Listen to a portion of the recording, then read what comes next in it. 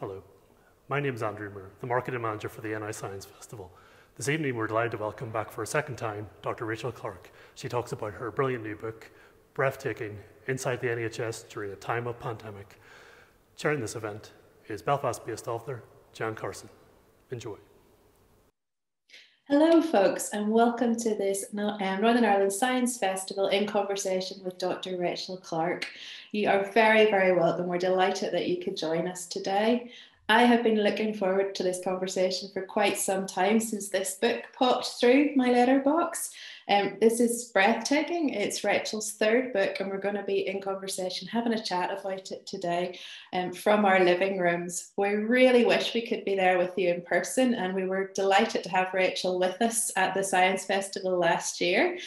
She's come back again, so she obviously had a good time last year, and I'm really looking forward to chatting to her today. But let me introduce Rachel to you before we begin.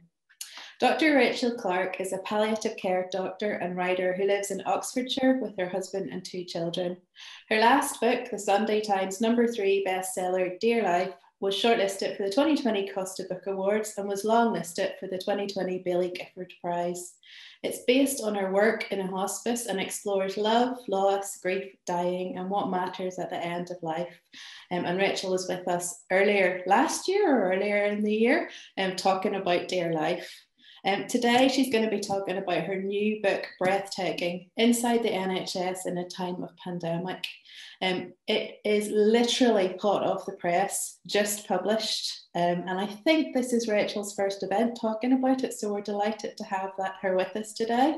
It aims to capture what it was really like inside the NHS for patients, staff and families during the first wave of COVID-19. Rachel has written for numerous eminent publications, which I'm not going to list them all. She's a very accomplished journalist as well, and has appeared on all sorts of TV programs and radio shows. Her first book, the Sunday Times bestselling Your Life in My Hands, depicted life for a junior doctor in the NHS frontline. There is a lot to talk about this morning, so I'm going to get out of the way. My name's Jan Carson, and I'm going to be your host today for the next hour or so.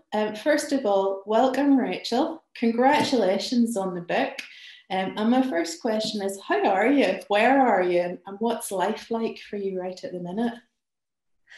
Well, thanks so much. And it is really lovely to be back. But boy, I wish I was in Belfast, and preferably in a bar in Belfast. That's what I really could do with right now. And I imagine most people watching feel the same.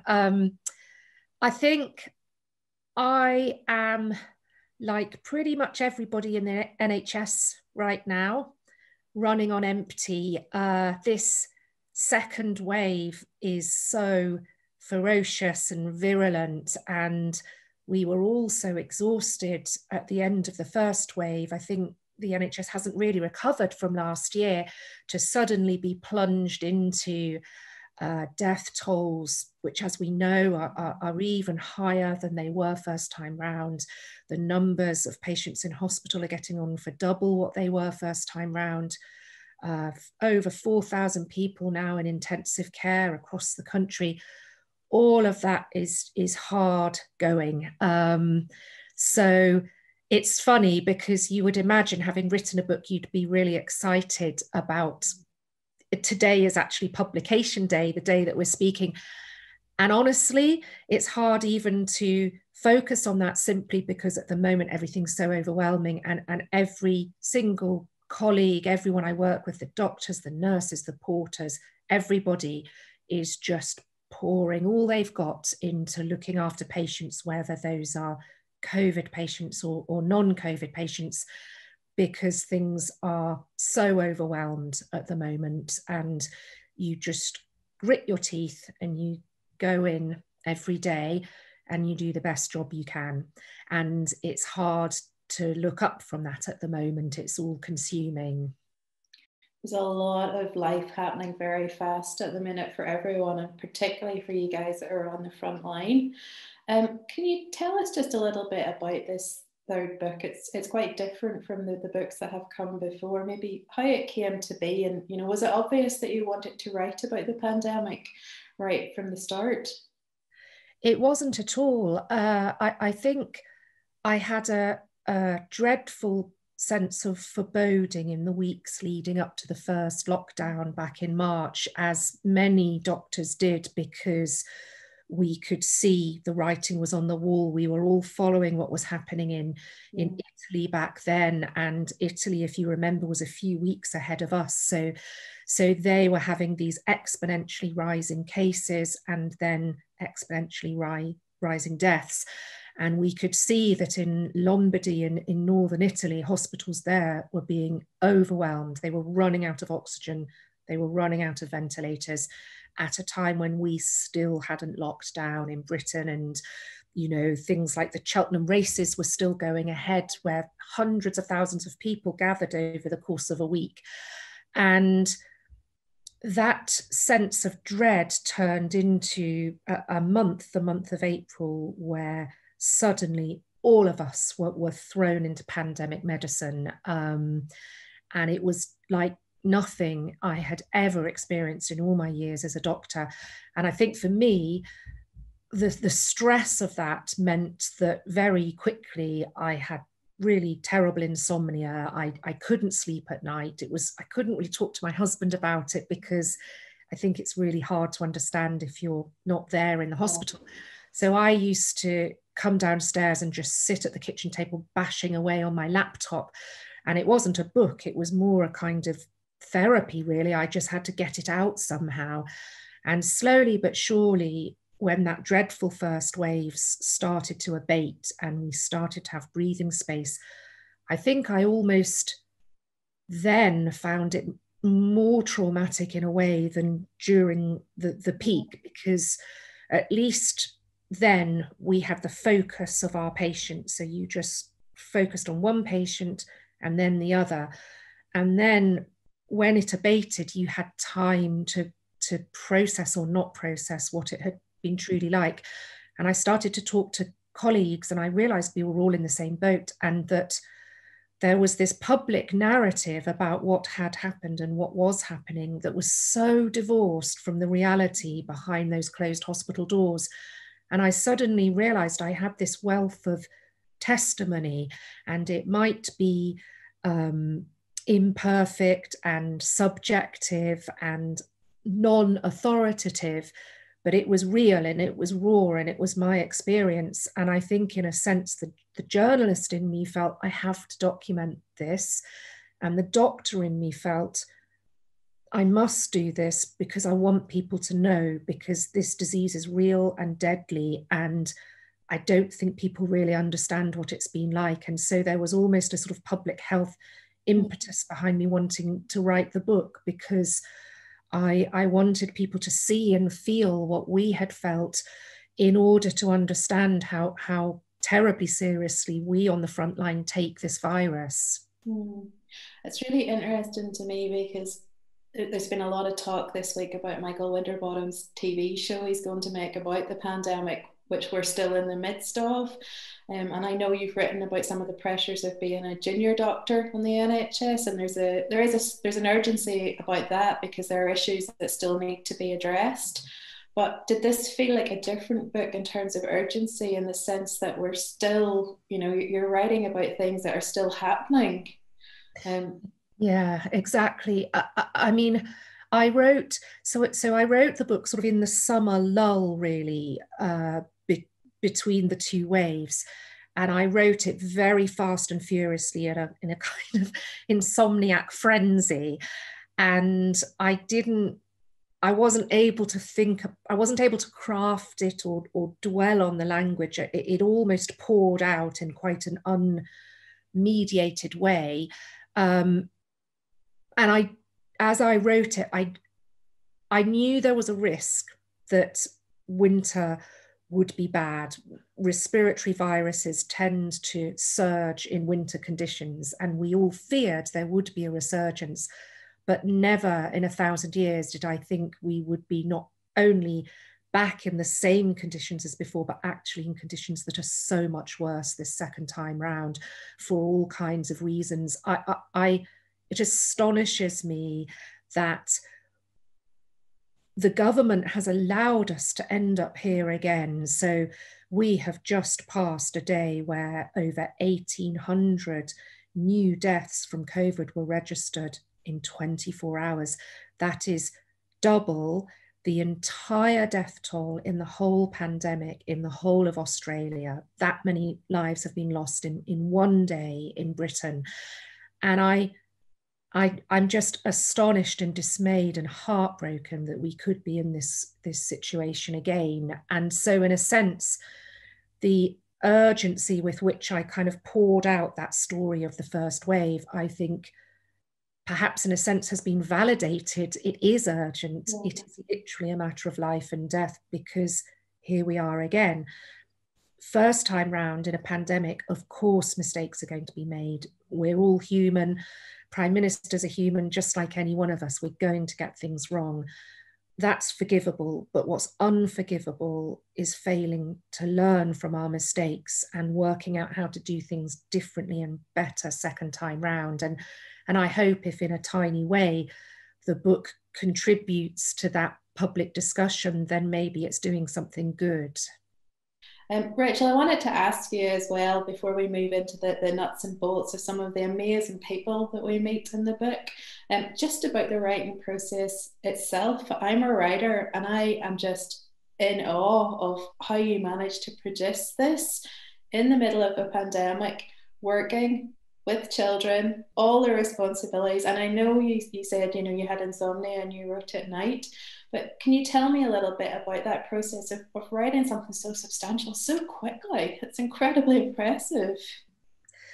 Well, I think I've realised now, having written, this is the third book I've written, I've realised that there's one thing that unites all three of them, and that is a sense to me that they were necessary. I was burning to write them. I had to write them. They were a kind of force bubbling away and simmering in my chest, and I had to get it out. And I think probably I'm not able to write in any other way. I have to write from the heart. I have to believe it's necessary to articulate whatever it is I'm trying to say. And in a way that gives the writing process its own momentum. And for me, I think my writing is odd because it is absolutely embedded in my life as a doctor. So to my mind, my writing is an extension of what I try to do day to day with patients. It's about trying to communicate with people on a larger scale in a way that I hope will protect people or keep them safe or highlight important issues or somehow contribute in a tiny way to public health. It's all about communicating a message that is a bit like health promotion, you know, telling patients to be careful of sunlight and check their skin or check their breasts for breast lumps. It's the same thing. And I know that might sound a bit glib and inaccurate, but it definitely for me all comes from the same place. And I think also as an NHS doctor, I have this terrifying work ethic because you have to, because we're so understaffed and we're so busy every day at work that I can't allow myself the luxury of writer's block. That's just not an option if you're an NHS doctor. And it's a luxury for me squeezing in a little fraction of time to write. And if I have 20 minutes between the school run and cooking the kids' dinner, then it's a luxury for me to use those 20 minutes to try and set something down on the page. So I think I probably have a very odd writing process, but it all pours out and then I go back over and over and over again, sort of whittling away with my verbal scalpel and trying to slice it into shape. Yeah, so that's how I do it. Actually strangely recognizable when you talk about the luxury of having writing time. It does feel like a wee gift to yourself sometimes, just to get your thoughts in a line. I guess I also wanted to say from the other side of things that I, you know, have had family members and loved ones with COVID. I lost my first really dear friend 2 weeks ago. and to be able to see this from the other side, I find it desperately reassuring to know this is what, this was what my friend might have experienced from the NHS care that she got. And because a lot of us aren't able to go into hospitals and see what our loved ones and family members are experiencing. So I find it really reassuring from that perspective, and hope that they're all meeting people as nice as you and your colleagues that you describe here. Yes, absolutely. And I'm so sorry to hear that, because this is the reality of COVID, isn't it? You've lost your best friend. There's probably no one in the country who's untouched by loss in some shape or form in this pandemic. And that was definitely my other source of impetus and momentum. I knew from very early on, I think particularly because I'm a palliative care doctor and I know what really matters at the bedside at the end of life, I realized, we all did, that there was something uniquely cruel about this disease, this virus, in that it cleaved us from one another at the very times when we needed the support of our loved ones. So how devastating that coronavirus is spread through the very means through which we communicate with each other. Our touch, our speech, literally speaking can infect the person with whom you're in dialogue. And so all of a sudden, not only did we have huge numbers of people succumbing to the virus in hospital, but we also have this absolutely inhuman set of circumstances where literally every single person in hospital never saw a human face. Every face was masked. Everybody was a pair of eyes above a mask. And if you were unfortunate enough to come into hospital and die from this disease, you literally never saw a human face again in your life. And I was so aware of that, we all were, and it was so obvious that we needed to do everything in our power to communicate love and care and attention at the bedside.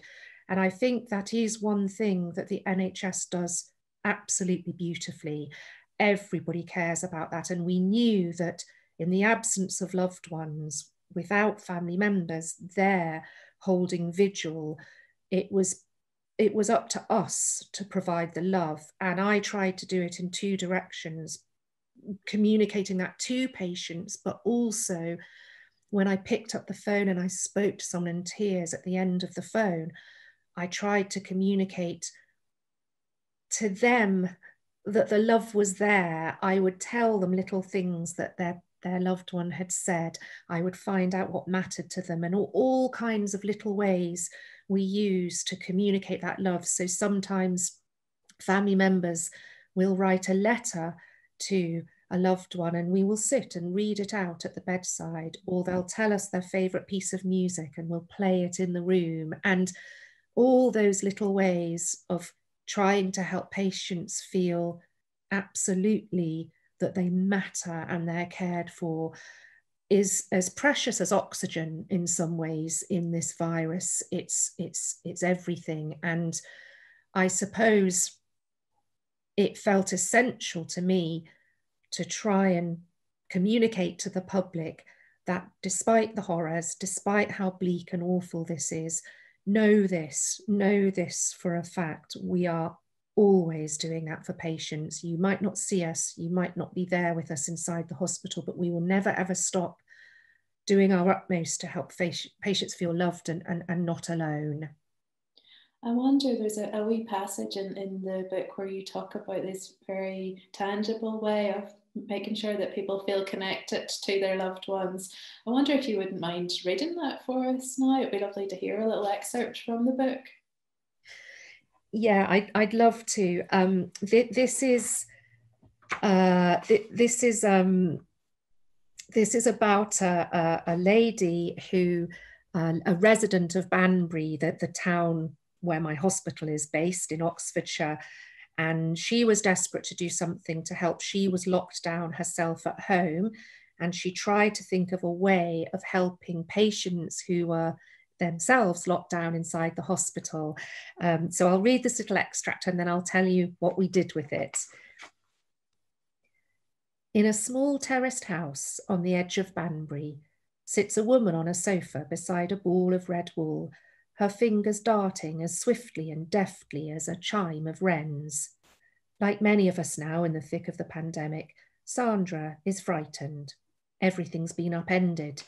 A trip to the supermarket entails queuing for hours, and once inside, all the flour and yeast will be gone, as though the country intends to bake its way out of the crisis. Dangers lurk unseen in the world beyond her doorstep. One false move, one reckless inhalation, and the virus could be there in your lungs, proliferating. Sandra paces and frets and disinfects surfaces as she tries to keep her anxieties at bay. Each day, the news announces a world more frightening than the day before. We shiver with dread and try to manage the fear of losing those we love or of them losing us. Lockdown is life interrupted. One day, Sandra finds herself rummaging in her wool basket, unsure of what she intends to find.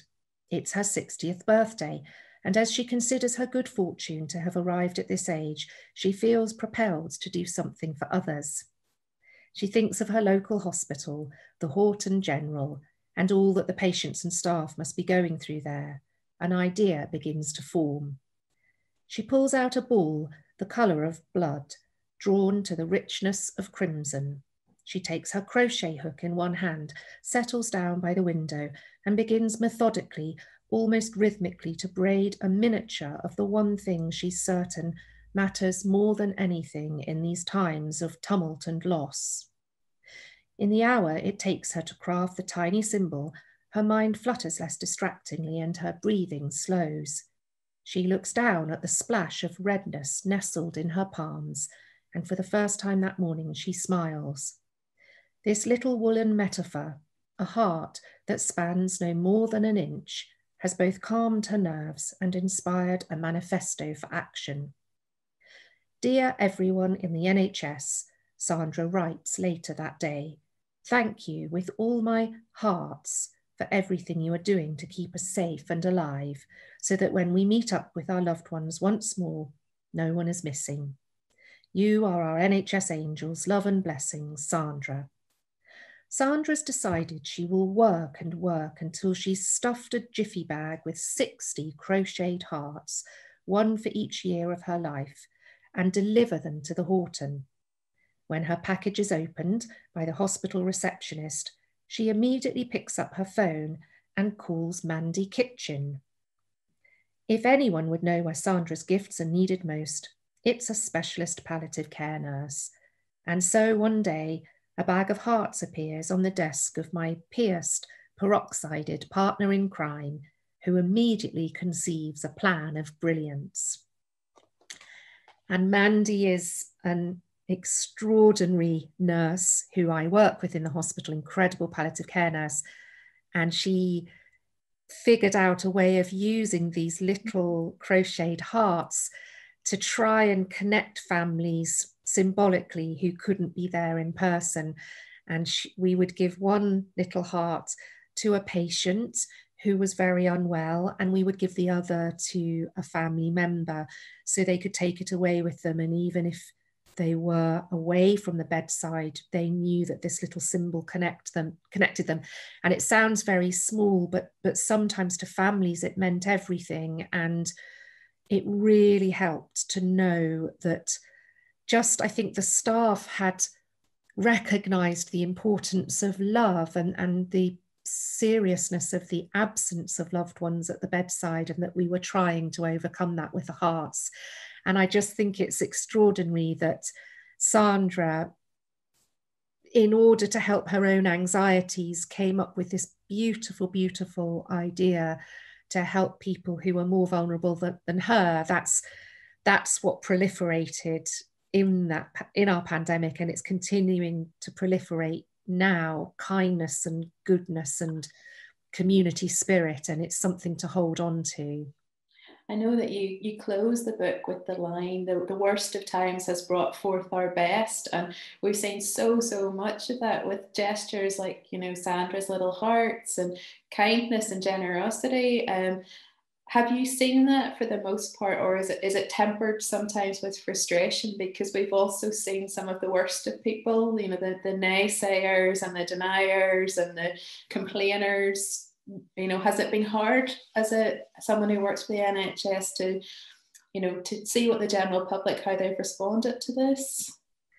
Well, in the first wave, that really palpable sense of gratitude from the wider public really meant everything to us. It helped because it was so frightening in those early days. We didn't have vaccines, we didn't have treatments. It was a totally new disease. We didn't know if our PPE was going to protect us or not. We were so frightened of infecting our families, and knowing that the public was behind us with all those rainbows and hearts and the claps every Thursday evening. Oh, that meant so much. It really gave you a little bit of steel as you pulled on your PPE in the morning. This time round, in this second wave, it is sometimes very hard because there is I think a very small but very vocal, quite toxic minority who deny COVID. They say it's all false positives, it's not true, hospitals are empty. And I'm someone who is pretty active on social media. In the evenings, I'm trying to get messages out there that I think are important. And the price of doing that is I get trolled and I get abused sometimes and threatened sometimes online. I've literally been threatened with rape, with death. And that's simply for the crime of saying COVID is serious, please stay inside.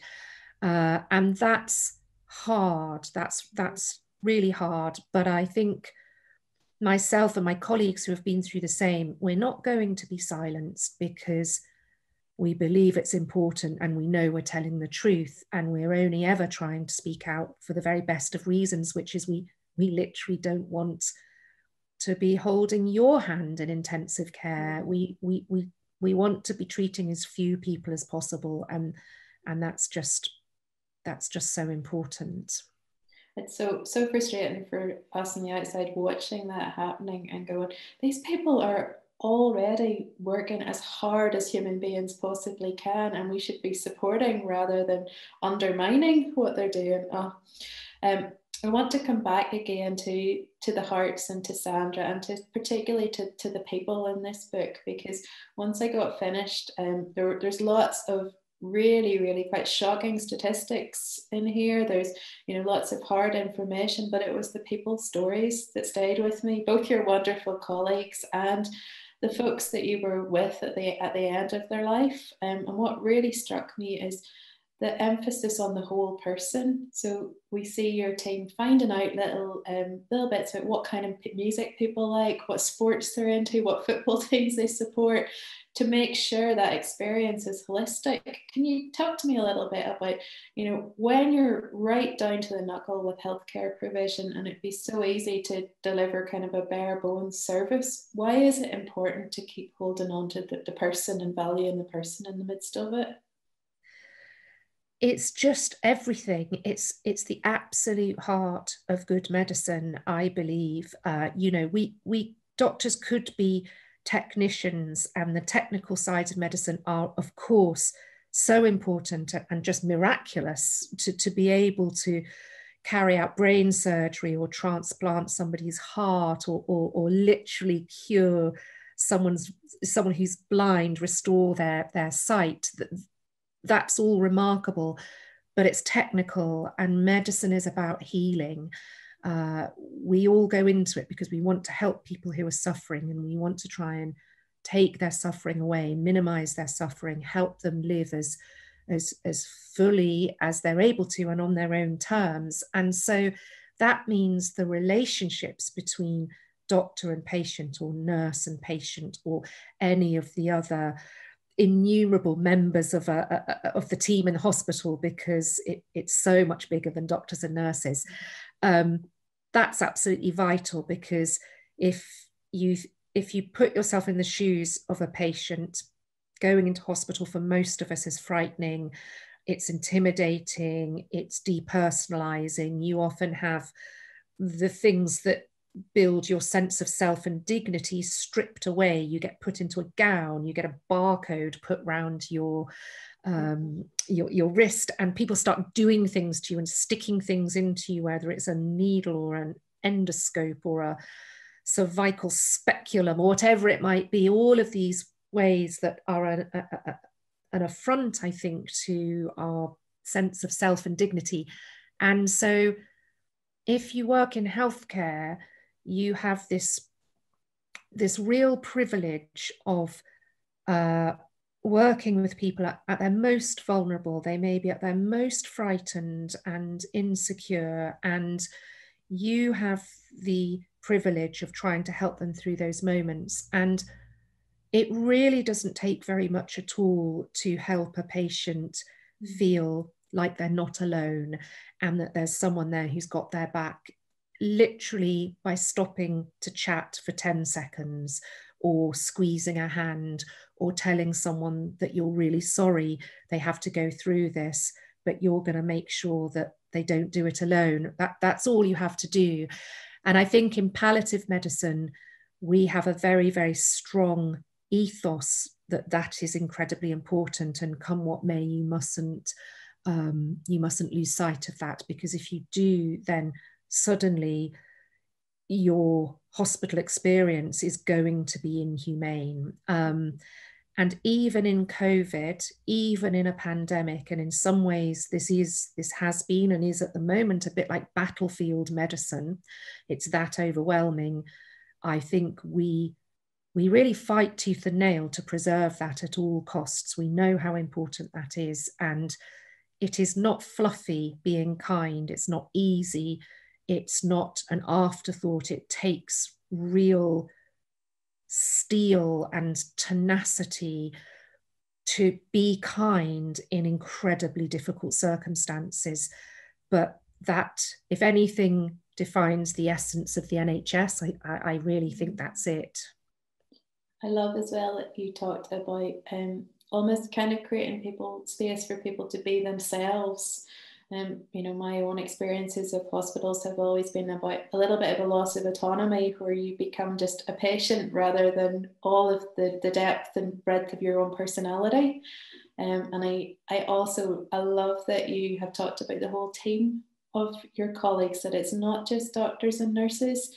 I had a great privilege of being writer in residence in the Royal Hospital last year here in Belfast, and it was one of the huge things that struck me from that experience, that the kindness and the care was coming from everyone, from the lady who serves the cappuccino in the canteen to the porters and the folks that are helping in the car parks and everything. It's a huge team effort.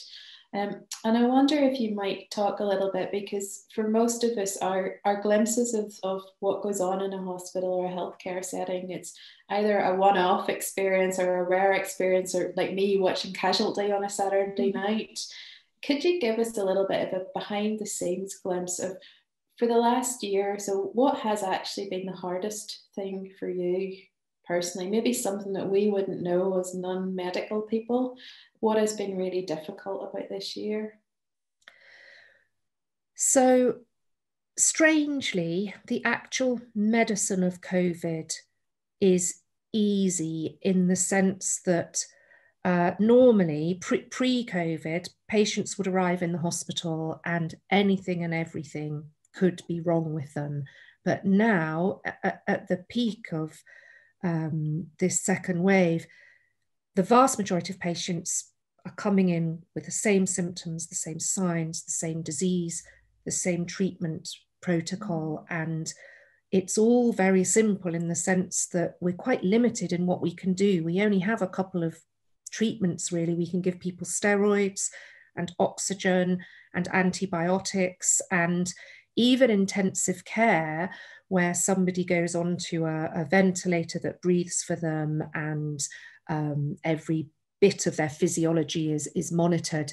Even intensive care is nothing more than a way of buying some time to try and enable the patient to recover from COVID while all of the machinery is supporting the functions of their organs.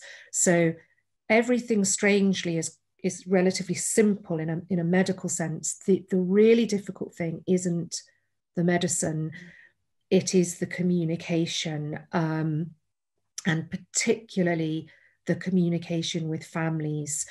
You can, I think you can manage the dying in a way.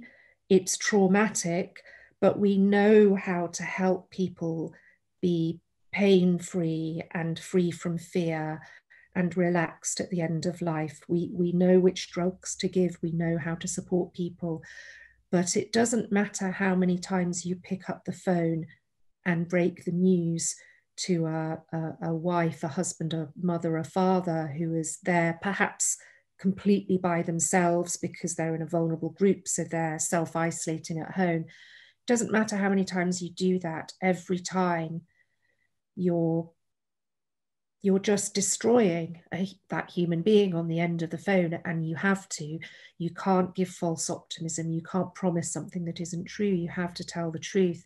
And so repeatedly, you are the person who is causing someone's life to fall apart when you say, I'm so sorry, they're not going to survive. Would you like to come in? We don't think they can survive for very long. And if you're a human being, I don't think it's possible to do that without it taking a little bit of your soul. And it does that every time. It never gets easy. You become used to it. You learn how to do it more and more skillfully, and you learn what you need to do to protect yourself cumulatively from the cost of that. But that's not the same as saying it's easy. And sometimes, and I know I speak for so many of my colleagues when I say this, we will literally leave at the end of a shift and I will pull over at the side of the road and I will just weep. And this has happened many times, and I'm weeping because the suffering that I have been very intimately involved with, I've been up close to this tiny number of patients and this tiny number of relatives. I know that it's replicated in every hospital up and down the country. It's like this awful nationwide wave of wrongness, and I'm too small to fix it. I can't fix it. I know that it's there everywhere, and you just feel as though your heart is breaking because of that. But you cry and you go home and you probably have an extremely large glass of wine or two, and then you do the same thing the next day. And actually, the thing that makes it bearable is knowing, because people show you in so many different ways that this thing that takes so much and costs so much from you is the most important thing, the only thing that matters in life. I think that kindness is stronger and harder and more enduring than anything else, and COVID will not take that away from us.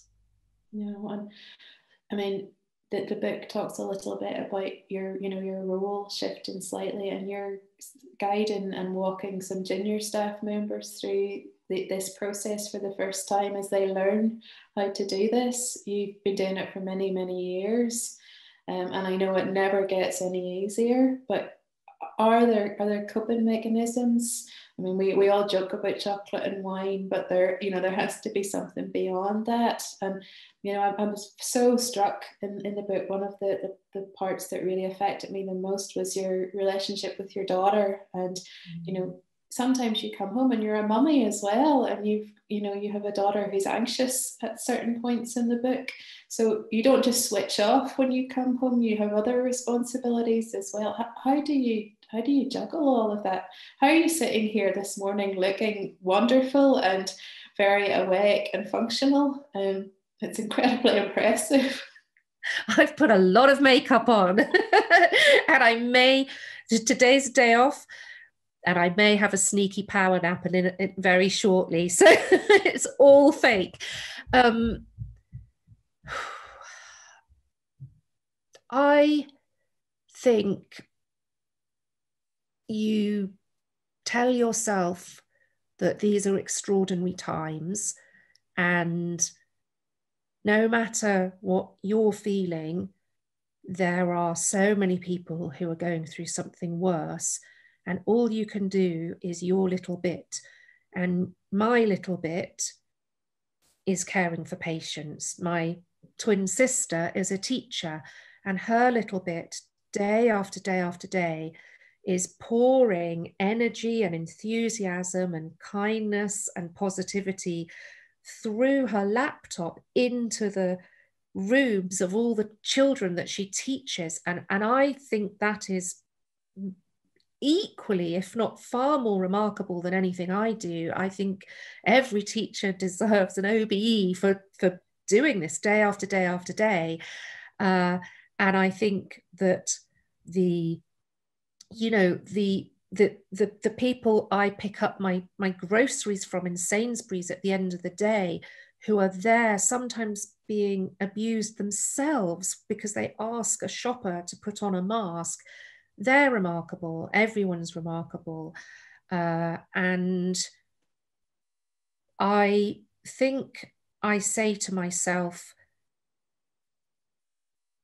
however hard it is, and it is hard at times, we're all doing this for each other. And I think at the worst of times, you really do see people rising to their best. And what I am lucky enough to witness every day in the hospital is this extraordinary kindness and strength from everybody. I mean, sometimes a patient with COVID who may not survive their illness says to me, "How are you? Are you all right today, Dr. Rachel?" And I just think to myself, how can a human being do that? And they do over and over again. Or a relative who knows they may lose the love of their life, the man they've been married to for 40 years, will say, "I'm really worried about you and the nurses. I don't want you to catch this. Are you looking after yourselves?" And again, you just think to yourself that there's that line from Hamlet, "What a piece of work is a man," intended negatively, but I think of that positively. What a piece of work is a man. How can people be so generous and so selfless? And that's what carries you through. And that's why you do it. That's the only reason. You've quoted the "what a piece of work is a man" there, and I'm going to flip it the other way to the more negative sense. I think we do have to talk about this. I'd love to talk for a whole hour about the selflessness and the bravery of the NHS and the frontline workers and the people who've made sacrifices. But we've also seen what a piece of work a man is the other way from the government, and they certainly haven't covered themselves in glory over the last year. We've had PPE shortages and lack of preparedness. And can you talk a little bit about your frustration there? I know I've been following you on social media, and you've been quite vocal about that. And possibly if you think there is a possibility for change, or what we can do to give them a bit of a kick in the right direction, maybe.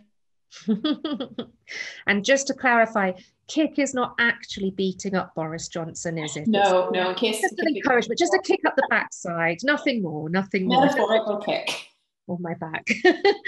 Yeah, I mean, to say I'm frustrated would be a wild understatement. I and every doctor I know, and every nurse I know, and every porter, and every paramedic, and every midwife, and all of us, we are burning with rage. We are absolutely consumed with rage.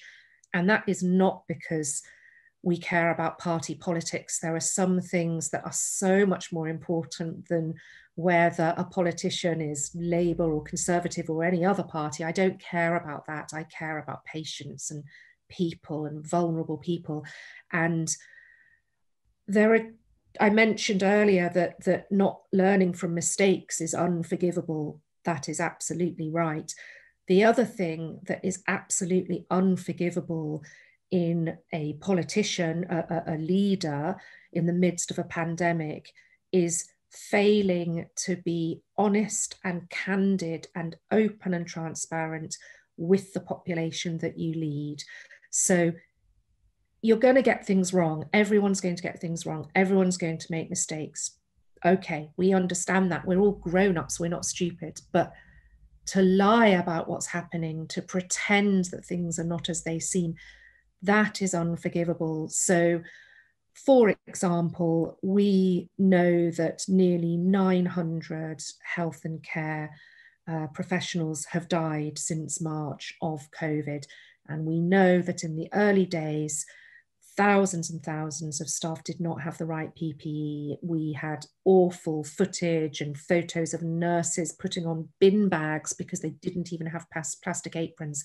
And at the same time, we had Matt Hancock, the health secretary, or Boris Johnson standing up and saying, we've provided 2 billion pieces of PPE and the NHS is protected. And it just wasn't true. I think one of the most egregious examples of dishonesty was when, after nearly 30,000 residents of care homes died from COVID, the health secretary stood up on national television and said he had thrown a protective ring around those vulnerable residents. Again, it simply wasn't true. They were abandoned to COVID.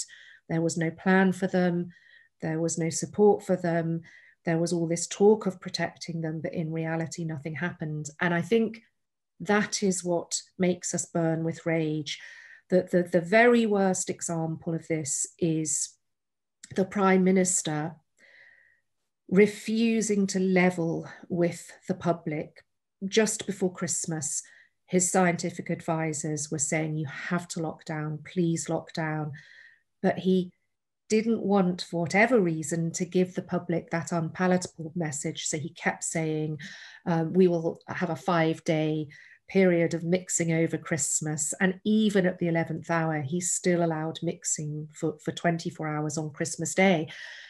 That was a failure of leadership in the most profound sense. What he should have done is made the difficult but right decision to lock the country down sooner. And the cost of him not doing that is probably tens of thousands of deaths that needn't have happened. And I can't bear that. That is more painful to me than going to work every day and caring for people who are dying. I can't bear the thought that people have died and are still dying in Britain because we have a Prime Minister who's pathologically incapable of making difficult decisions and of being honest and levelling with the public. So in answer to your question about how do we do things differently, it's really, really simple. Politicians need to talk to the public in the same way that doctors do. If you have a diagnosis of cancer and I, as your doctor, am not honest about that and what that means for you, then I'm absolutely failing as a doctor. I'm not worth my medical degree if I'm incapable of being honest with people.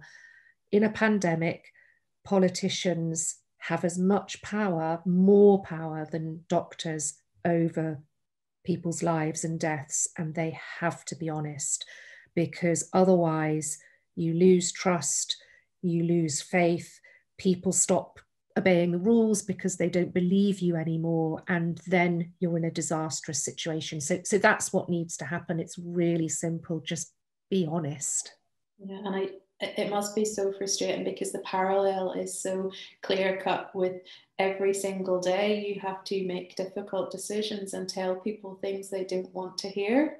And yet, your calling as a doctor holds you to that. You must be truthful with your patients and their families. I'm sure it must be so frustrating. One of the other frustrations that you touch upon in the book is how COVID has disproportionately affected different members of our communities. So, it has been particularly cruel to the BAME population, to our elderly vulnerable, to people from lower income backgrounds. Could you talk a little bit about that, of what you've seen directly, and possibly even, what could be learnt from it moving forward? Yes, this is such an important aspect of the pandemic. In the early days, the government rhetoric was very much, we are all in this together. And I understand that. Of course, we needed a collective spirit. I lost count of the times the words blitz spirit were invoked. But actually, of course, in a fundamental sense, we were not ever in it together. Yes, anyone could theoretically catch the virus and theoretically die from it, but that didn't mean our risks of doing so were equal. And as with so many diseases and so many types of ill health, there's this profound socioeconomic gradient to who catches COVID and who dies from COVID. If you're on the breadline, if you have a very low paid job, or you have very precarious conditions of work, then you may not even get a COVID test because you know that you can't afford to self-isolate for 2 weeks. Whereas if you have a well-paid middle-class job that enables you to work from home, where you have your laptop and you have your Wi-Fi and all of those things, you're automatically protected because you are able to sequester yourself away from the virus. And it's easy to forget that so many thousands of people in Britain do not have any of those luxuries. So what we have seen as so often in health is particular groups are essentially being marginalized and suffering more through COVID, and socioeconomically, that's hugely important. The BAME situation is also incredibly worrying. So very early on, we started to realize that the sickest patients, the patients who were filling up our ICUs, very often came from a non-white background, and no one understood why that was the case. But if you realize that a particular group in society is at particular risk, then obviously you need to make particular efforts to ensure that group is protected. And so often, in so many ways, that hasn't happened. It either hasn't happened at all, or it hasn't happened quickly enough. So even now, the vaccines are now being rolled out, and they have been for a few weeks.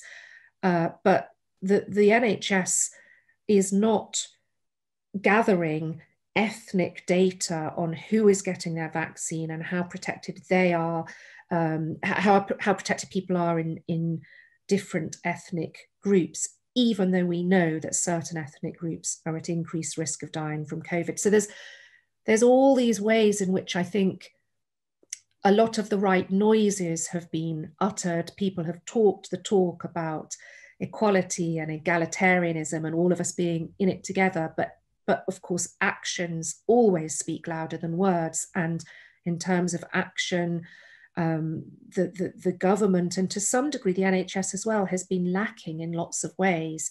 Again, I think that's something, in a way, that's positive. We can learn from that, we can do better, we can figure out all the things that might help these particularly vulnerable groups be better protected. And the important thing is ensuring we do that. Of course, our knowledge is incomplete in an evolving pandemic, but we need to proactively gather it, and we need to proactively then act on what we find.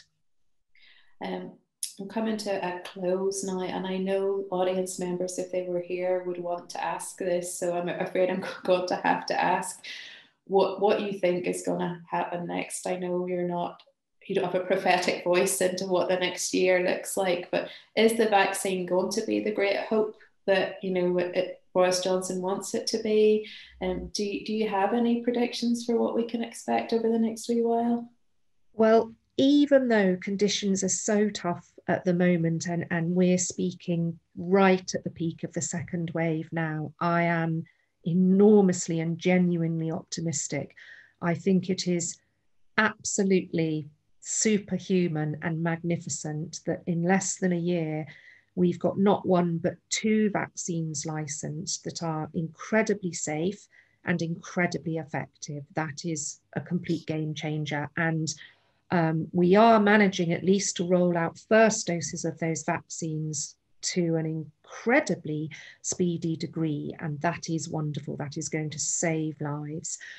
The most important thing, I think, is for, and I desperately hope the government will do this, it's for the government to be looking ahead beyond January, February 2021 into the medium and longer term future to properly COVID-proof society in ways that haven't happened so far. So our test and tracing infrastructure was lamentably bad for most of 2020.